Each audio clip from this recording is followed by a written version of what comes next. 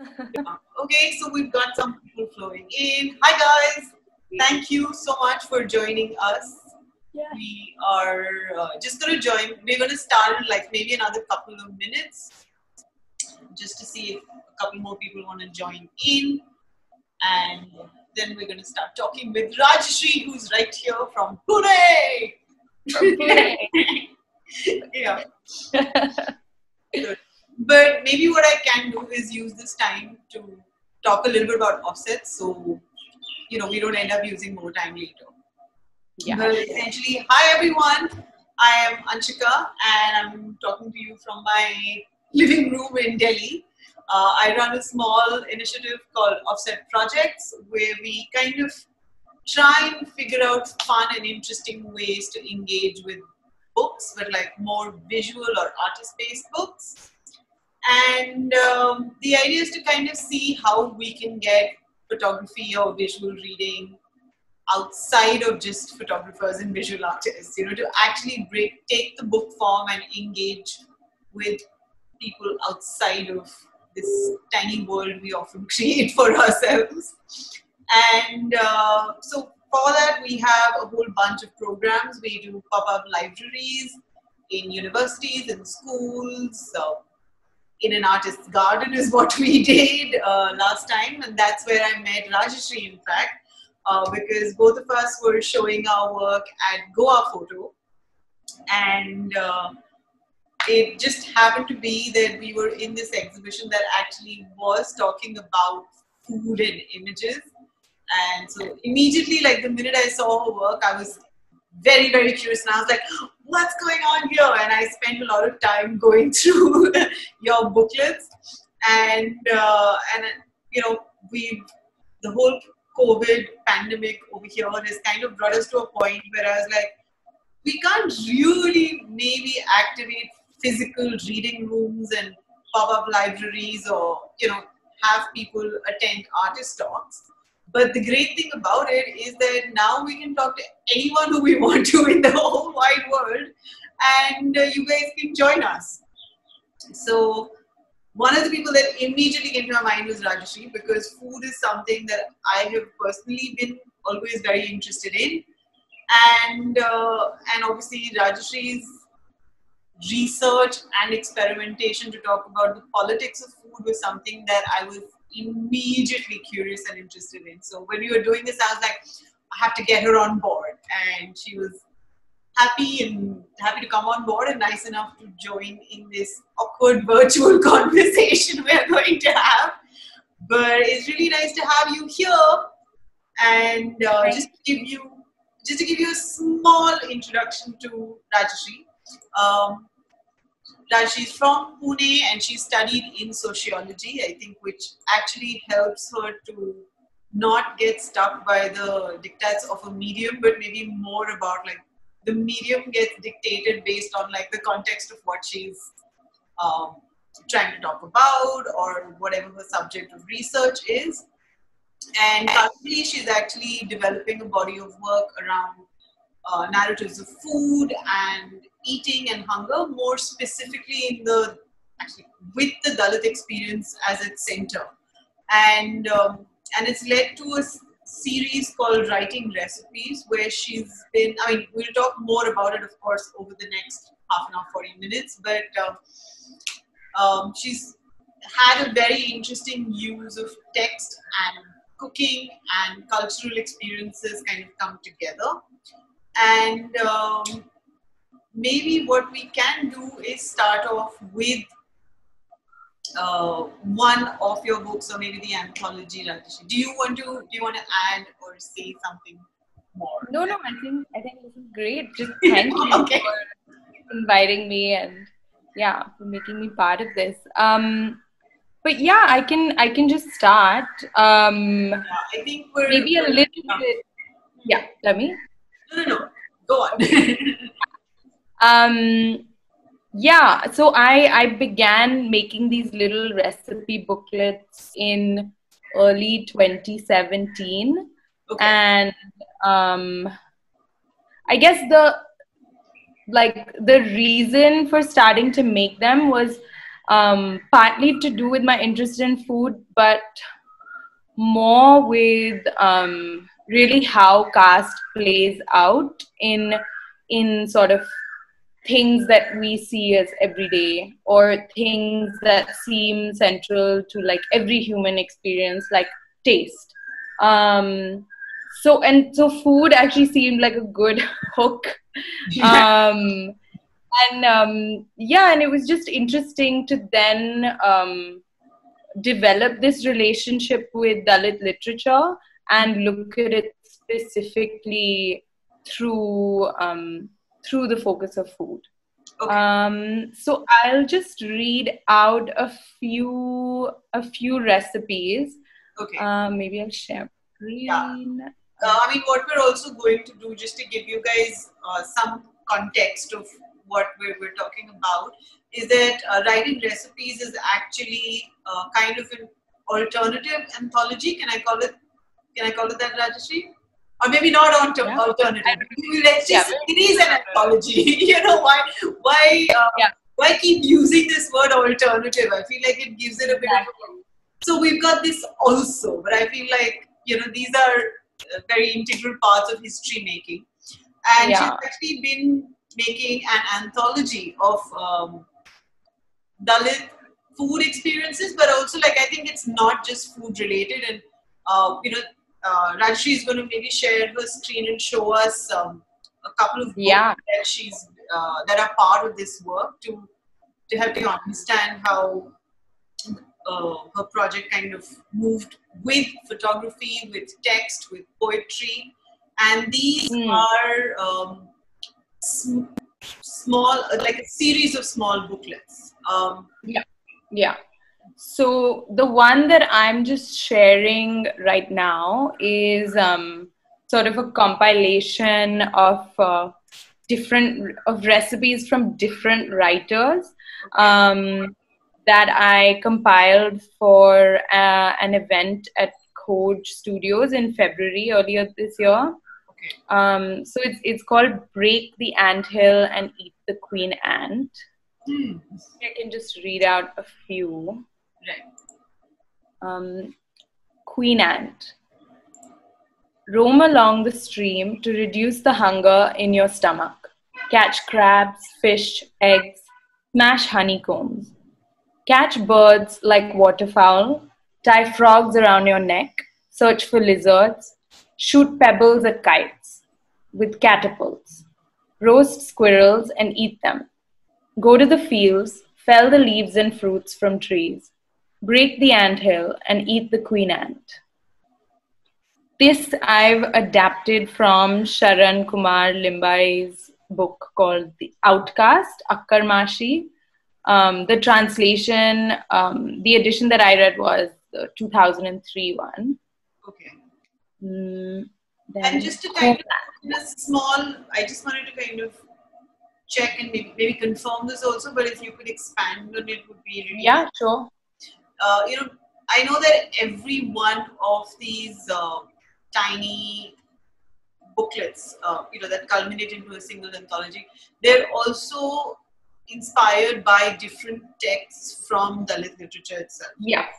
And so I can sort of show how I did them. I mean, basically, Sharan Kumar Limbai, he wrote, this was his autobiography, and these would be passages in his book. So it would really be like, we roamed along the stream to reduce the hunger in our stomachs. We would catch crabs, fish, eggs. This is an experience of his childhood, and how he was writing about it. So what I did was basically just turn it from first person to second person and break it up into what sounds like a recipe, like directions, but it's not quite. And I think that's sort of what I'm not really like. As much as I'm interested in food and recipes, I'm not really interested in sort of creating something that then you can like actually make something from. Not a cookbook for you guys to follow inside the kitchen, Yeah, but also like, what is a cookbook? You know, what like Exactly, yeah. what is like this assumption that you can really experience another person's culture perhaps Right, through their food, right, and is that a real experience? right. um, I mean, but I then get, it's, sorry, yeah. yeah, no, tell me. No, I mean, it's interesting you say that because I think even for me, like when I think about food, like the actual food that ends up on the platter is more incidental to that routine of cooking. You know, like I kind of think about cooking as a ritual. You know, more than the final thing that goes onto your plate. Yeah, But it's more about the different rituals that end up reflecting maybe even superstitions. I mean, a lot of superstitious ritualization happens in uh, how recipes were handed over. yeah, Uh, I mean, I was reading this book that actually Lola had given me. Maybe I'm going a bit off tangent, but I'll come. It'll connect eventually. But there was this recipe that was actually a part of the work that I'd shown, which was this recipe on how to make blood sausages um, mm, in the 17th century. And so that whole recipe, and no, I mean, you kind of got a sense of what you have to do for the blood sausages, but more than like ingredients and proportions, it was about, hey, don't sneeze, because once you put the sausages in, like maybe the fat of that sausage skin is just going to burst and that's going to ruin your sausage, which has mm, in some ways nothing to do with yeah, how we would make it today, but it kind of makes the experience, I mean, it kind of gives you a complete visual of what it is like to be present in a particular socio-geographic region yeah, at a particular point of time. yeah, exactly. And I think more so because there aren't really many Dalit cookbooks out there. There is Just the one, I one that think. I accessed, yeah, is Anna He Apurna Brahma, which is a Marathi cookbook Yes, written by a man called Shahu Patore. And he also connects sort of Dalit memories with the recipes. So they're sort of an integral part of the food making. right. Um, and also I think because cookbooks sometimes represent different levels of privilege. I know we like overuse the word privilege nowadays, but sort of it assumes an access to a kitchen, certain utensils, certain ingredients. It assumes a lot of things about its reader. Yeah, And the fact that there aren't really that many Dalit cookbooks also tell you something about, like, you yeah, need to be able to write definitely. to Yeah, be able to write a cookbook, and literacy is one of the things that like most of the Dalit population has only started to get access to. So just keeping all these little fundamental things in mind. But then when I was looking for these Dalit cookbooks, and I was also reading autobiographies at the same time, I realized that we have the cookbooks in our autobiographies. Like, we don't necessarily, you don't have to make a separate cookbook for right, it to exist. right. These stories of food, these experiences with food already exist in these personal memories and community memories that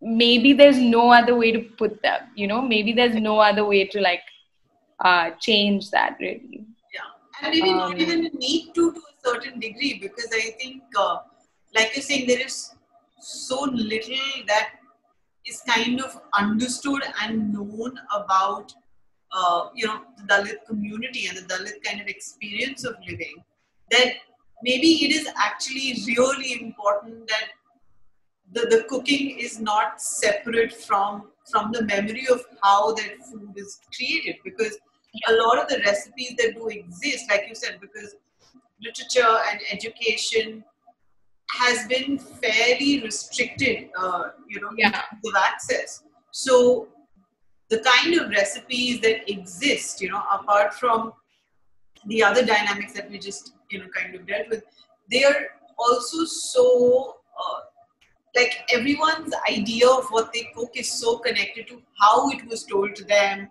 or in what Yeah. kind of a situation it was told to them, that like when you actually have to make what you do have to make, you're creating more out of the emotionality of that particular experience rather than like kind of like this sheet of paper of 200 grams of this and 3 spoons of that, Exactly. and Yeah. so maybe this is actually, one doesn't need to follow that format of like this very methodical kind of almost to a certain degree dispassionate cookbook making when Yeah. you have something that comes from a different space. Yeah, and that tells you so much more about like how food is rooted in everything that you do. But yeah, I can go on to the next one, Sure. maybe. This is called Homeland. Um, Before eating at a guest's house, ask your children to go wash their hands. From the window, you might hear women's voices asking someone to stop those children before they touch the water vessels. You may have traveled through many foreign lands. You may have been met with so much kindness. But here, in your homeland, you may still be treated like untouchable mahars. Um, That's really, I mean, a lot of what you've written, it's just so powerful that you kind of reflect back on so many social engagements that one has witnessed as a child, or like moments that one has felt something is not right, or maybe fought with someone about yeah. something.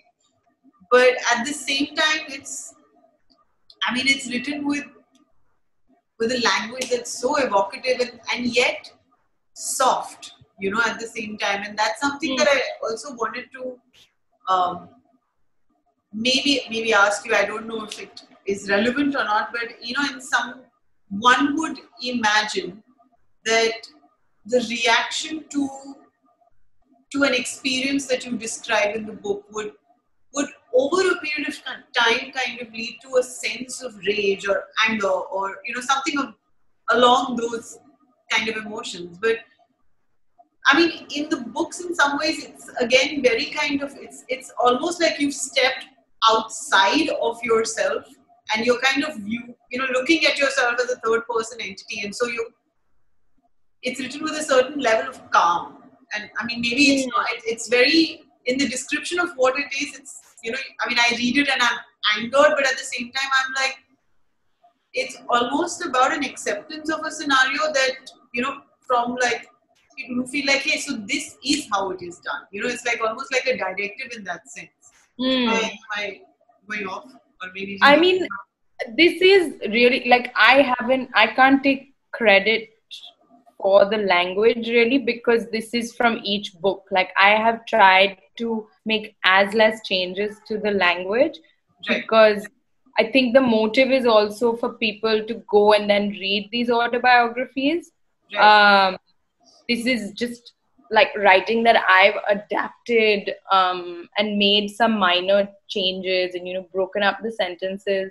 But that's also what Dalit literature, so much of it is all about. Like, of course, there's rage, there's anger, but there's also it's a lived and a life experience. And how can you go through your whole life, just feeling angry? Sometimes, I mean, it's always a mix of emotions.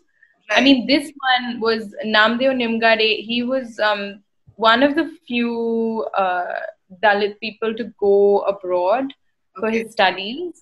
He was a close, I think he was a friend of Dr. Ambedkar's as well. And basically, he spent so many years in the US and brought up his children there. And they got all this love from people of a foreign land. But then when they came home, they were treated like this again. Right.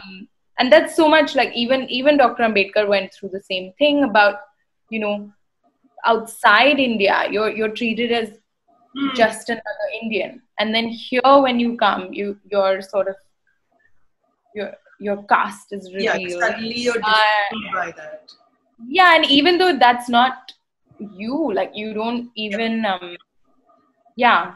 So that's why I sort of like, this is not necessarily about food, but it is that experience, like before eating at a guest's house. So like, what happens in this whole process?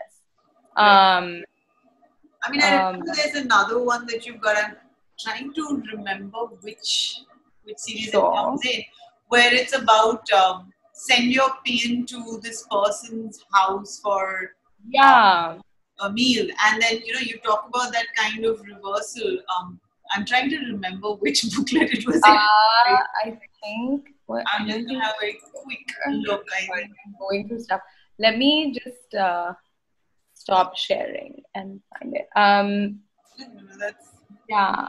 I mean, I can't remember the exact section it was in, but what was interesting was that it was about, I mean, almost these directions that are saying that you are, and you're a person who belongs to like a particular kind of, I mean, you're working in a particular kind of office, you have a PN, you're supposed to go to someone's house for dinner, and it says that you send your PN to this individual's house.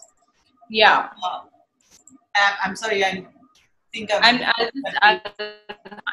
find it. But you send your PN over to this person's house, and then you realize that when you actually end up going there, you'll be fed the meal outside.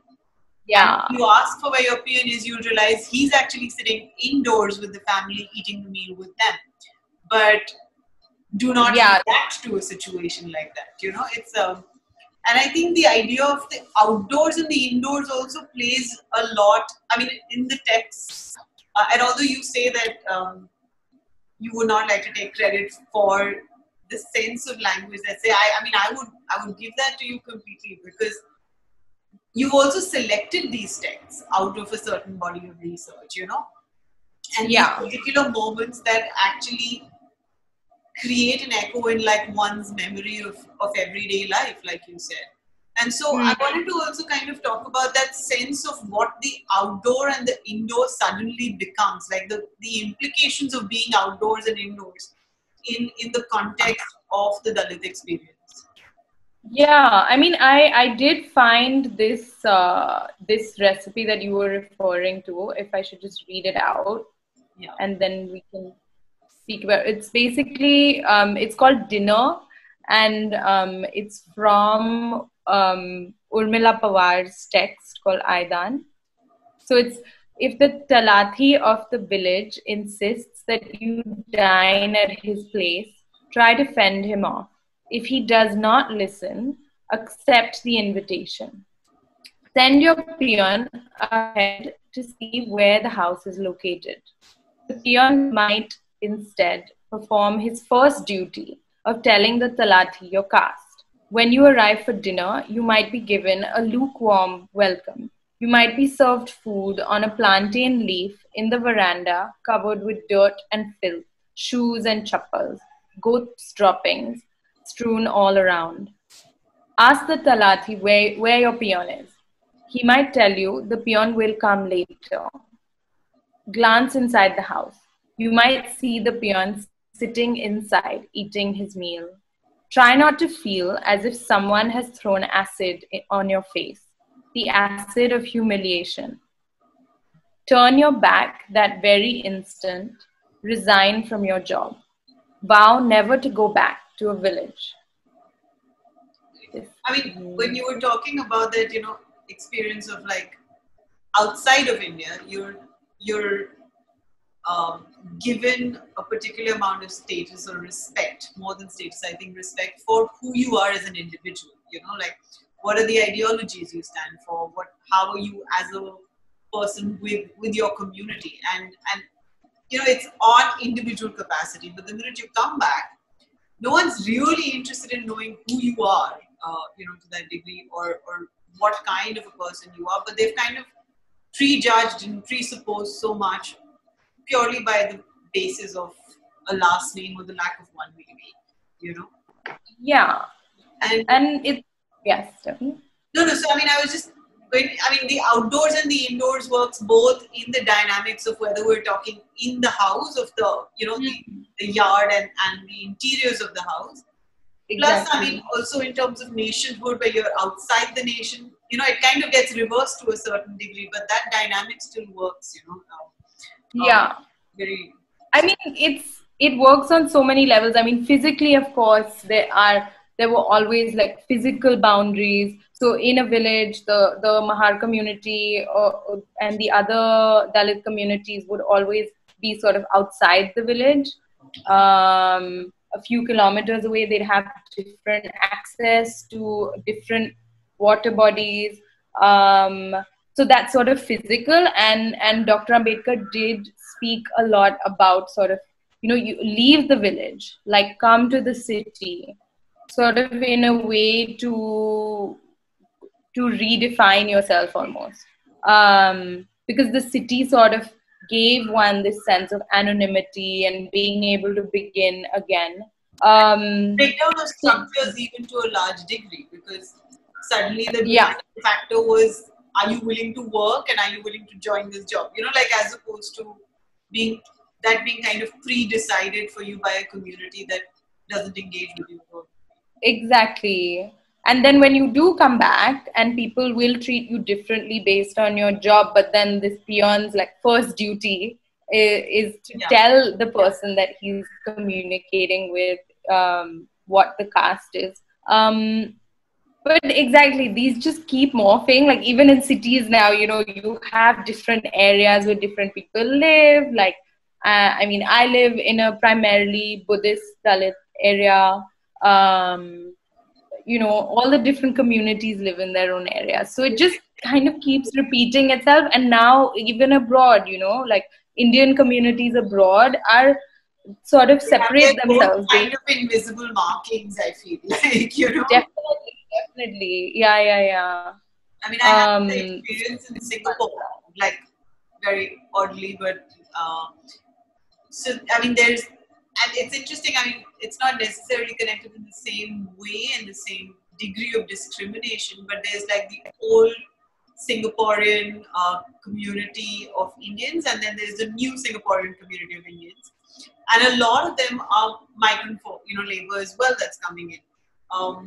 And right now during the pandemic also, like suddenly there was this report of like Little India is like one of the hotbeds for the virus, and everyone's suddenly talking, like you hear interviews and stuff, and people are just like, yeah, people are not living properly over there, and there's that whole thing that's going on.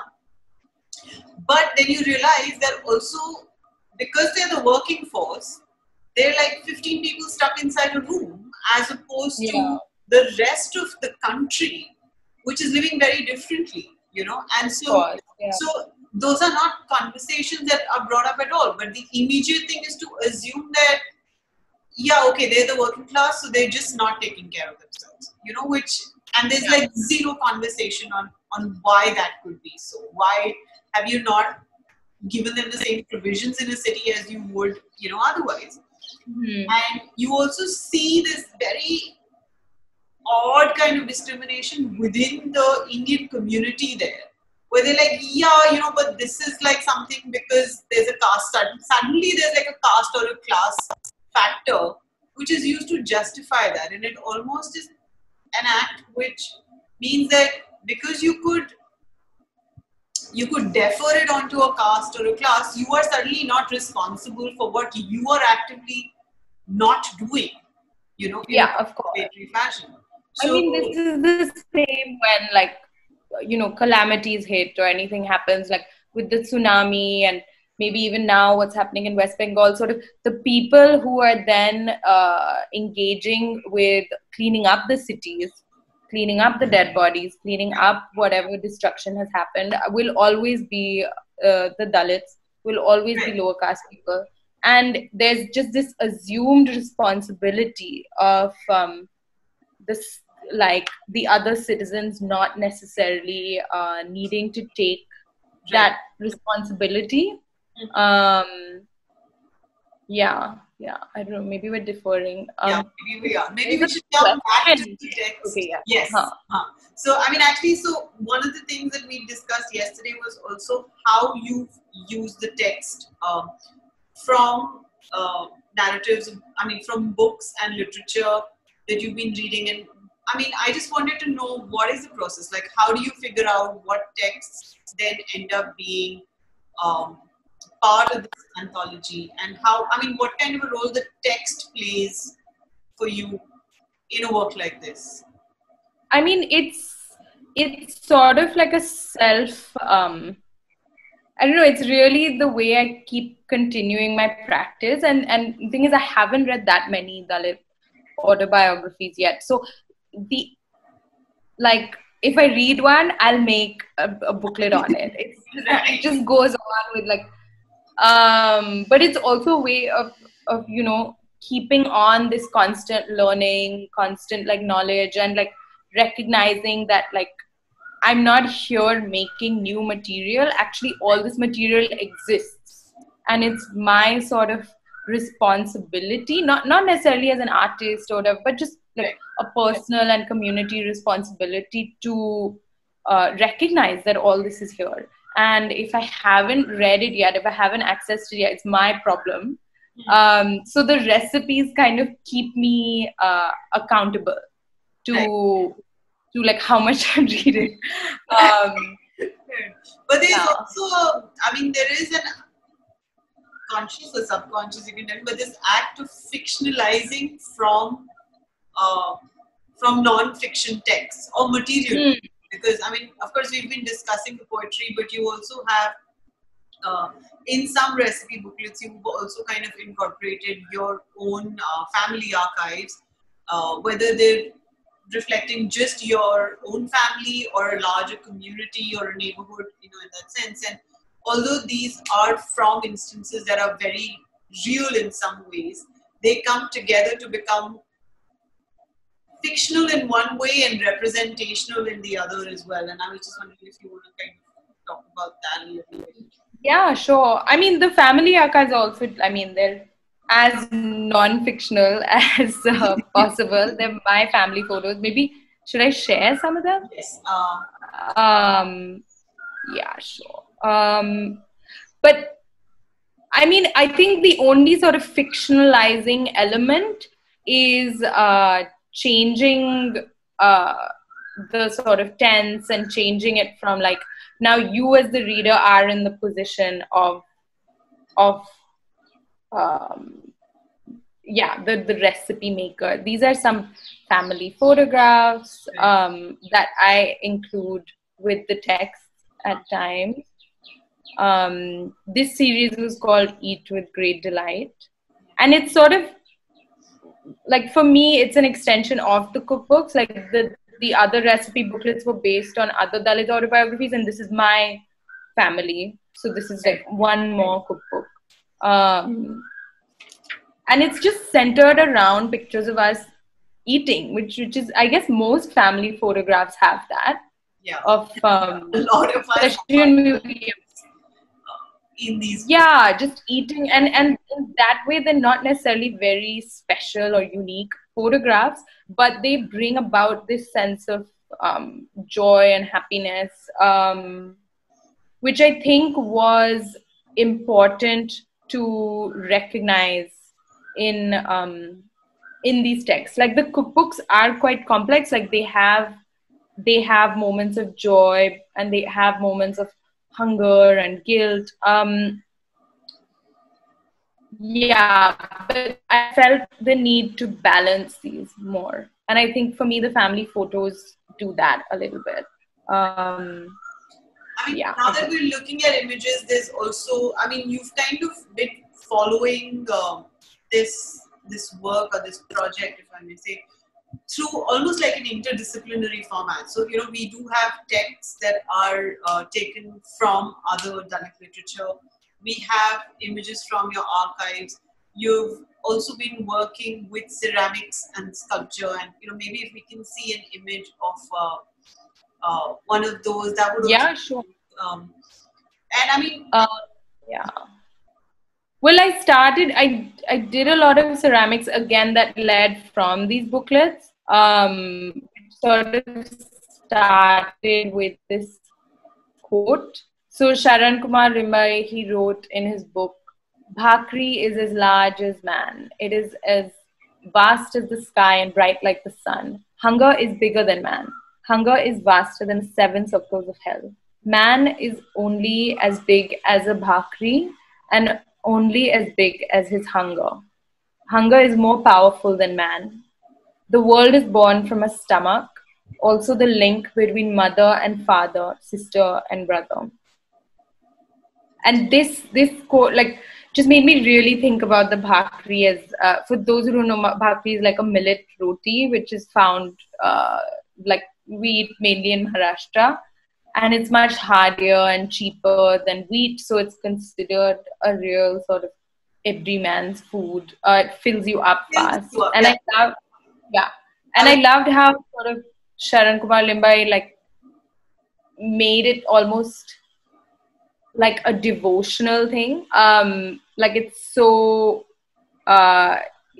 important to the Dalit experience. So I began making it into ceramics. Okay. And these were just some of the pieces that I made. Like, I mean, at first they were just experiments because I was in Amsterdam and I couldn't actually access real bhakri. So I decided to use the ceramic studio to like get the feel of it, because with clay also you're doing the same sort of hand movements and texture can be similar at times. And then it sort of made more sense to continue this because it was also addressing this like inedible side of the food. So these were just plates I made. I didn't make the plate. Is there engraving on the plate? Yeah, so it's the same thing. It just says the same thing, which is bhakri is as large as man, bhakri is as infinite as the sky. Just interesting how one kind of draws this parallel between. I mean, like the stomach is also looked as almost like a yoni idea, you know, of like life emerging from there. But he's also spoken about how these structures and like the idea of hunger and the idea of food, they also still come from the stomach. It was just something that came to my mind, and it was really beautiful. Yeah, exactly. Yeah. Put it up then. Yeah, but keep this stuff there. Yeah. And then there's also the larger ceramic. Oh yeah. I mean, like a setting. I think it was like a dinner or lunch, like a meal time. It was. I'll just open it out. This one was. Where is it now? Yeah. This was like a lot of little bits of ceramics that I began making, and I guess you could speak about the sort of fictional element to this as well. Yeah. Actually, what brought me to think about it as this kind of like this fictional setting, but also really rooted in a reality that. Yeah, exactly. You know, maybe it seems more fictional because it's also a reality that we do not end up encountering as much. You know, and that's another thing for us to kind of be more aware of it. Yeah. I mean, this was based on a recipe called ukadla, which is what, you know, I don't know. I've been eating ukadla, and I thought ukadla meant just heating up the leftovers from the night before, and like you just heat it up in a pan and you'll eat it the next day. And we sort of grew up eating it, and I didn't really think about it that much until I read Baby Kamle's book, and she describes ukadla as a specific Dalit practice that has its roots in, like, say, if a Dalit person in a village was a beggar, he or she would carry a pot or something and go around begging, and then everything would get mixed into that pot.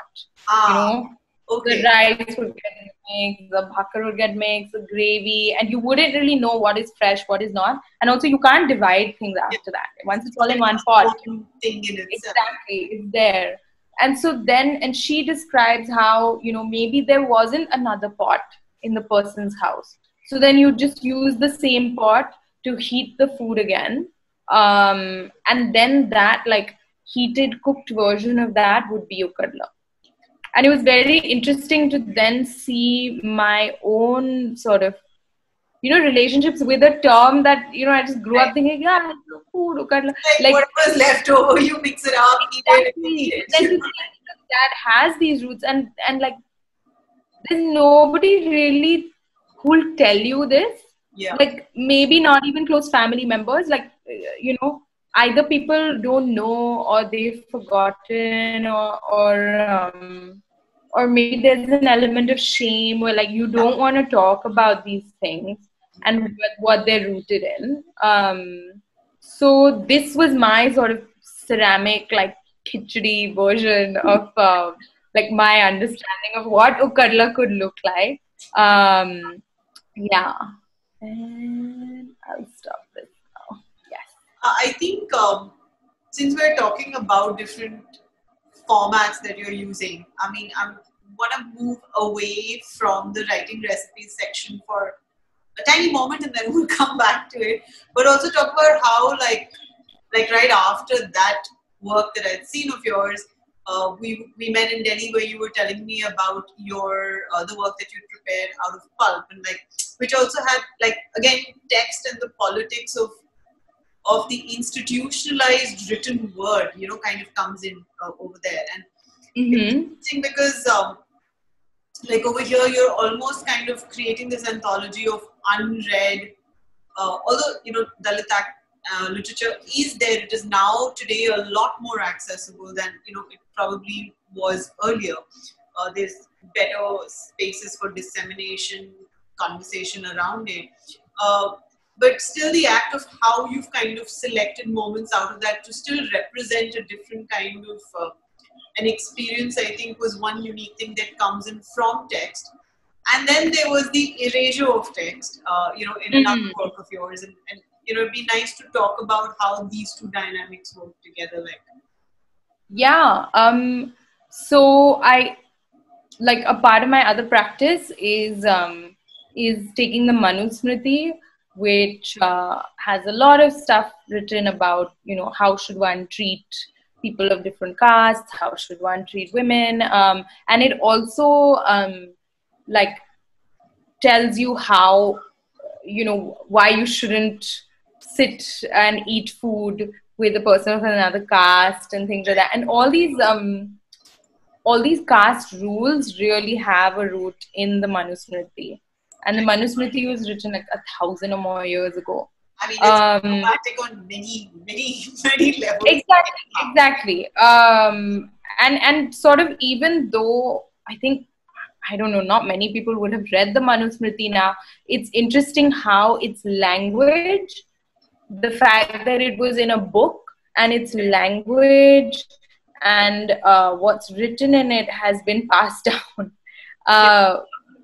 through so many generations, through like across Asia. Yeah, and the fact that then the people who were the most discriminated from it, and perhaps women too, were the ones who weren't allowed to access it because they couldn't. The Manusmriti said that they couldn't read, and like you're not going to read, so then how would you? So you don't even know what's written in this text that basically puts you where you are. Right. Yeah.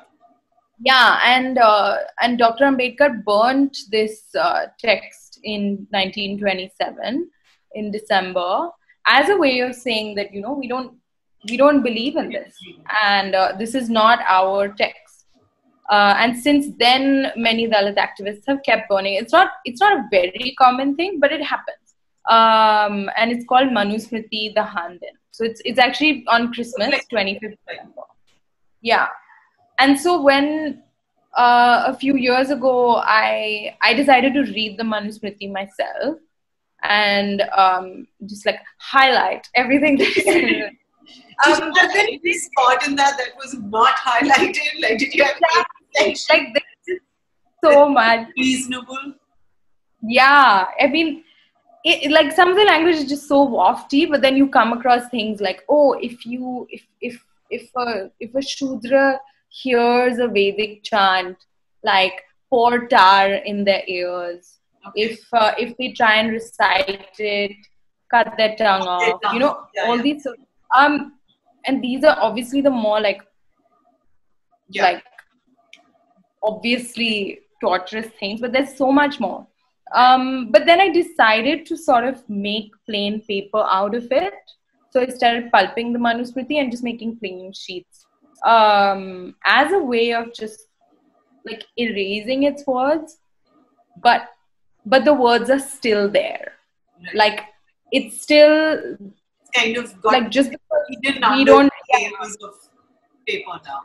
Like we don't read the Manusmriti now, but so many people I know still practice caste. And so sort of how this language was able to permeate into people's lives, that it becomes almost like the landscape of the area. So that's been like another side of the practice. As much like I definitely see a strong link in that. I think literacy and access to education is sort of where your voice begins, you know, where you're able to tell your own story, which is also why Dalit literature, not really sort of interviewing people, right, but let's see how people have told their own stories. Like, why do I have to go and like ask someone when people have already written stuff much more than... Why create a hierarchy now to say that I am going to like tell you how exactly it exists already? Exactly. And I think as an artist to sort of maybe recognize like importance in just sort of, oh, this is somebody else who's actually done this work, and why don't I just highlight that while giving them full credit, rather than sort of, you know, putting pressure on yourself to create something new and something that hasn't been said and all been said.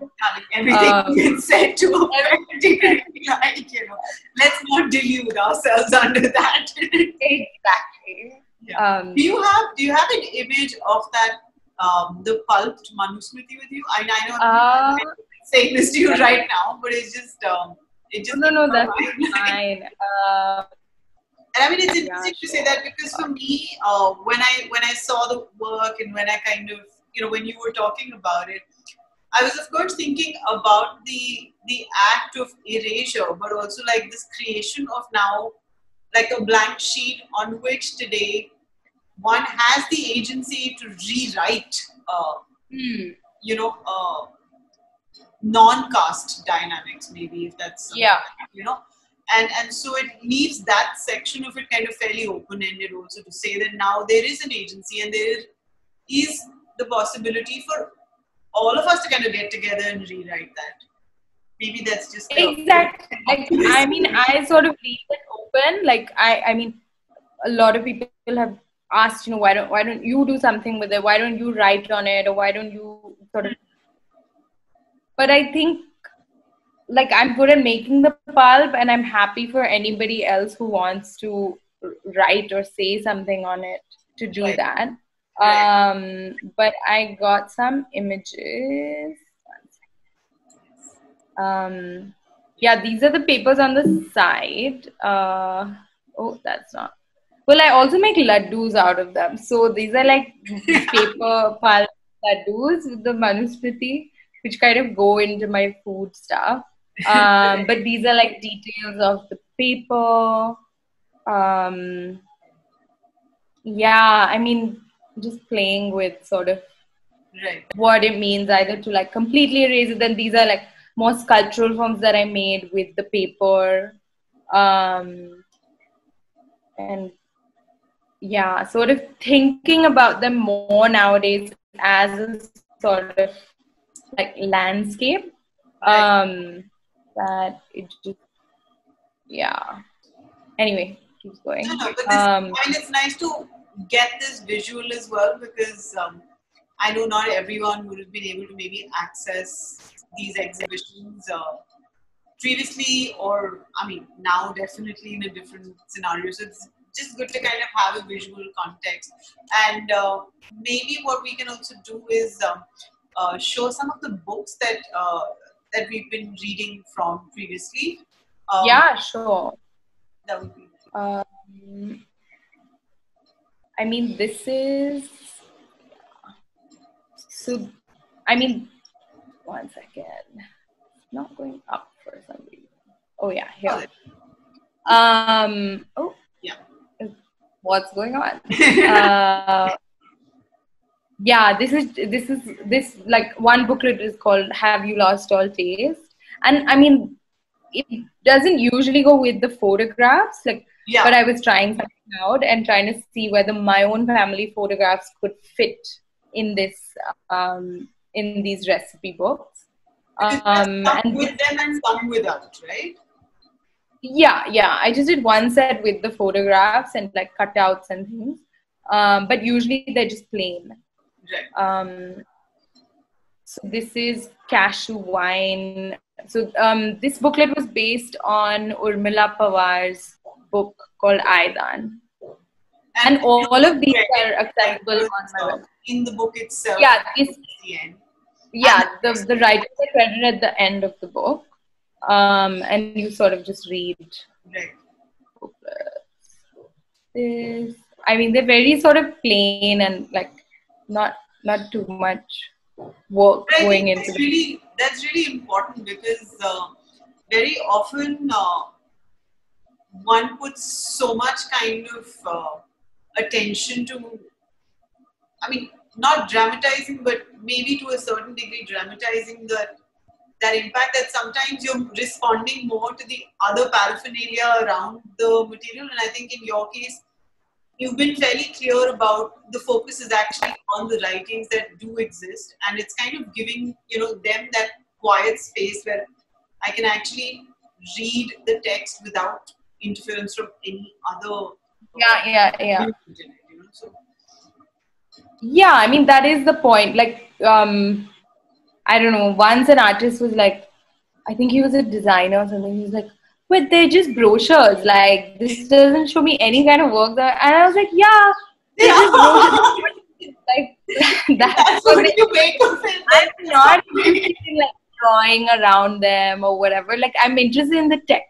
And the text is also sort of written by somebody else originally. So how do we just that focus rather than... There's a lot, because it's almost like, I mean, sometimes like artists and designers, and I'll include myself as photographers, there is a certain ego to kind of also say, hey, this is my presence in the work, and I think, of course, your presence is throughout the work, because you've put it out there, you've made these videos, you've read through these texts, you've understood the context in which they exist, and sometimes that is the presence that's needed. We don't have to constantly push ourselves into that dynamic more than that even, Definitely. And sorry, I just realized, because we're nearing into 7 already, I don't know how, but we do have we have 2 questions. Sure. There's Minar, who wanted to know, how did you make the bakri, with the text, with specific, I think, interest in the texture and color of that, if you can just explain that. I mean, it was just like stoneware clay and then different like experiments with glazing. So some were not glazed, some were glazed. I'm still very new in ceramics, so I mean, they were mostly experiments. But just trying out with different clays, different sort of, and sometimes we would put like actual atta or some granules and things to kind of make it a bit rougher and things like that. But it's not a fixed recipe yet. Yeah. It's an improvised recipe. Yes, exactly. And then Sky is also here. Hey, we were just talking about you. So Sky actually wanted to say, she says, hi Raj, could you speak towards how you're working on historical archives? where they otherwise do not exist, as a way of excavating through history with what is available, which in the case of the recipe poems is language itself. Mm-hmm. Oh wait, I wanted to read the question again. It's gone. Sorry. Oh no. Okay, I'm gonna bring it up. It still exists. Hold on. It's in the answered section. Oh yeah, it's in the answered section. Yeah.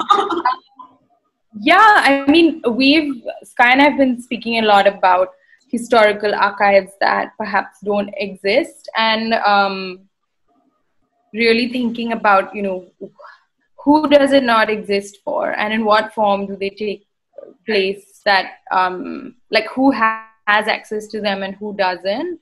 And so Dalit literature is also in a way one of those things where actually the archive does exist, but maybe it's existed in other languages, that if you do just speak English, you can't have access to it. If you don't maybe even pay attention to what's going on in Dalit literary circles or cultural events, you won't be able to access it. So I think it's really about like, how do you turn your own eye towards it?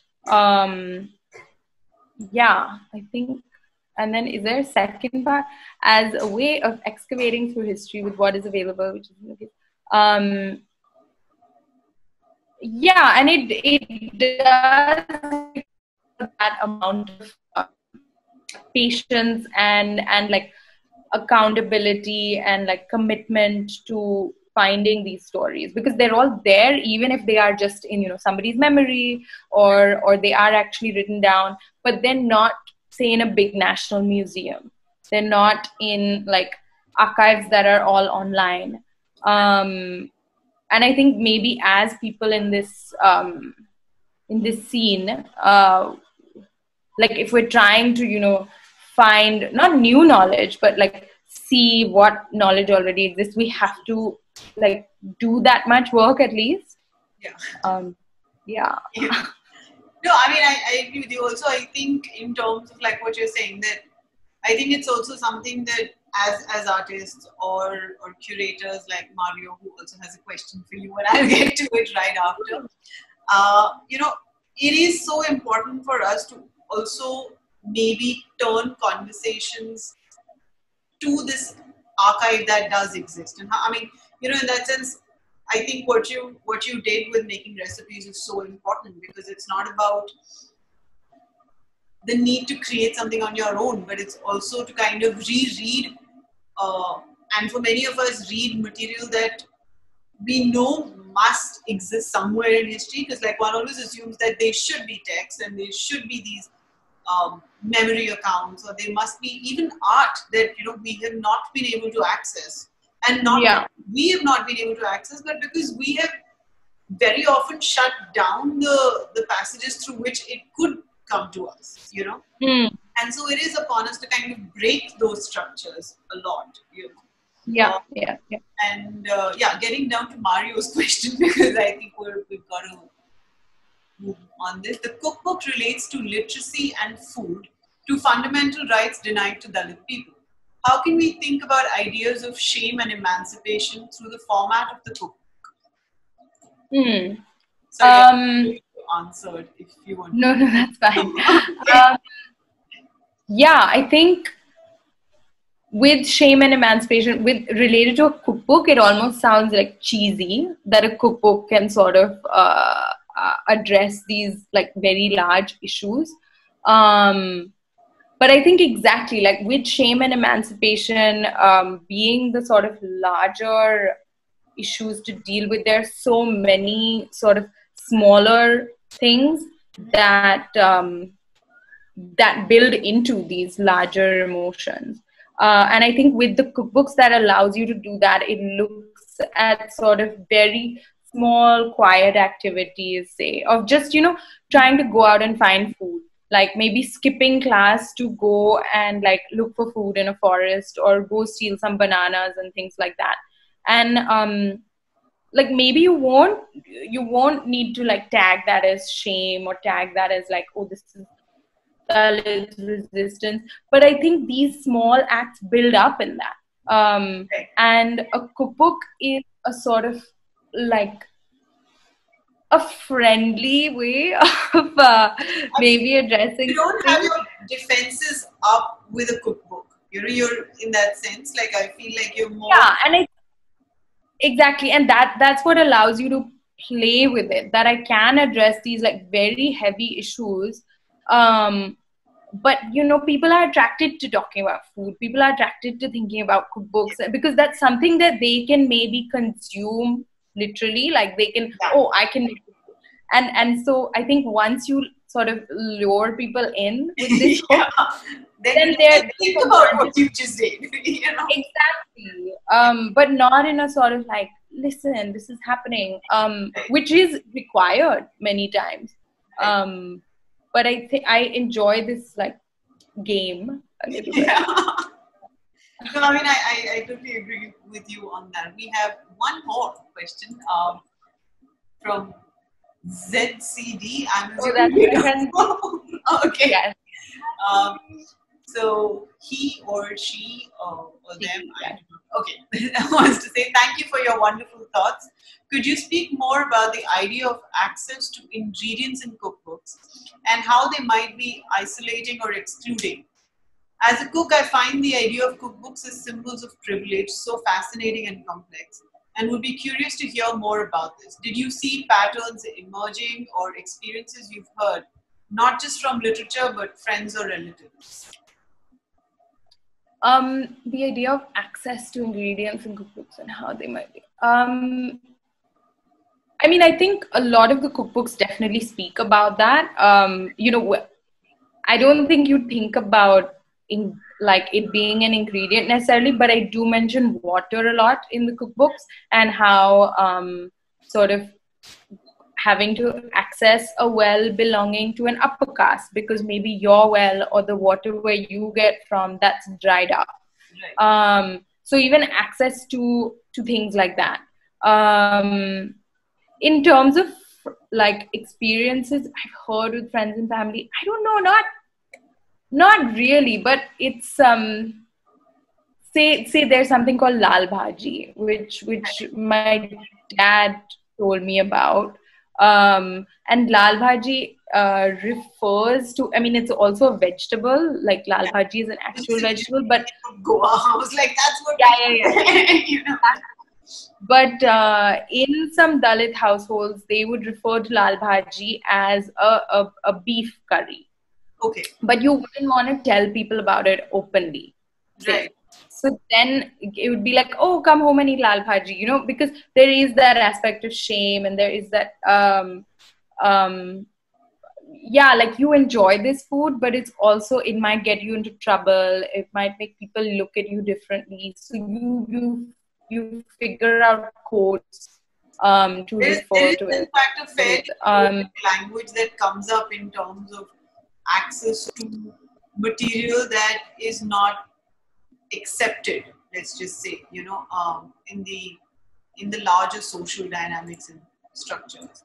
And I guess language then becomes even more interesting because, like, I mean, for the longest time, as a kid, embarrassingly enough till I was older, I had no idea what bade ka meat meant. I was just like, it's the most amazing type of meat, but I don't know what it is because everyone keeps saying bade ka meat. And then you realize it's beef. And then you're like, okay, so that's a pretty cool, terminology. But then you, like, and I was much younger, so it really made me question, why do we have to code what we, it's almost like you have to create this secret language to be able to enjoy something that you want to. Yeah. Okay, and now we're going to move into the chat. I think we have, well, Sheena wants to say you're amazing, which I agree with. Yes, Sheena. And then Tanvi Mishra as another question. How much of your work do you see as being subversive? Because say in the historical act of Manusmriti Dahan, or you pulping of the Manusmriti or placing lal bhaji on it is obviously subversive. Do you find a similar subversive idea in the making of your cookbooks? Do Dalit marginalized narratives always have to be seen or be subversive in the current climate? Okay. I mean, yeah, I guess they would be obviously subversive, not subversive. Submersive and subversive. Funny. But I think hopefully the more and more that I sort of continue these practices and more people sort of just continue their practice, it won't necessarily be given the term subversive. Like maybe this will just be an accepted part of this practice. Because say, you know, a lot of, like I do come from a community that many people do burn the Manusmriti or eat like or have eaten lal bhaji. So in terms of my Eat that own, dal bhaji at any point of time, you know. So right, but that's not like it's becoming a part of the culture that's definitely a reaction and a resistance to the larger culture. But once it does become a daily practice, do you feel like it's subversive, or do you like? I'm sort of trying to think about it like that. And I don't know. I think I'm just a bit like nervous about using the word subversive because you're automatically kind of trying to poke people, which I am. I think like maybe from a different kind of like it's not a provocation out of like a very Yeah. active, I mean, it's aggressive maybe stance. yeah, If that's you know, I but think it's we're also going soft like on that. thinking, yeah, like thinking about subversiveness sort of as an act of just acquiring knowledge, as an act of just learning. And the ridiculous fact that like learning in Dalit communities is has been subversive and is still seen as subversive. So I think it's definitely connected. But maybe trying to play with both those terms. Right. Yeah, just create like poke at the right spots and just see what Who you knows? come up with. Right. Yeah. I think we're going to have to maybe wrap up now. Yes, sure. Thank you. No, this was super fun. Thank you. And we've had. Thank you everybody for joining. Yes, thank you everyone for coming on board and having some amazing questions. And thank you, Mario, and thank you, Sky, for kind of putting in those really important thoughts there as well. Hopefully, we will all get to see each other at some point of time this year. Definitely. And maybe have a more extended conversation on all of these and many more thoughts that are brewing right now as we sit at home. And maybe we will see something new from Rajyashri soon enough. Yes. Thanks everyone. Thank you. We're going to have, sorry, I'm just going to put in a little plug for this weekend because this Sunday we're in conversation with another amazing artist, Avni Tanya, and she'll be here to talk about her reading and obsession with museums. And she's made a couple of books to react for the same, and we'll be just talking about that process and what she thinks is the relevance or not relevance of museums today. Yeah. Thank you so much, and see you guys on Sunday at 6. And I don't think I put in Rajyashri's website. I'll just put that in case you want to see more. Out in the all panelists. Yeah. Maybe to all panelists and attendees so that they can. Panelists is you and me. We both have access to. Yeah. All panelists. Yes. So thank you. I hope you have a great evening. And I wanted to say these books are also accessible on Rajyashri's website. You can read. There are online PDFs that you can read over there. And it's, I mean, I really think you should spend some time on that website. But yeah, thank you and have a nice evening. Bye-bye. Bye. I'm going to end this and then I'm going to call you. Great.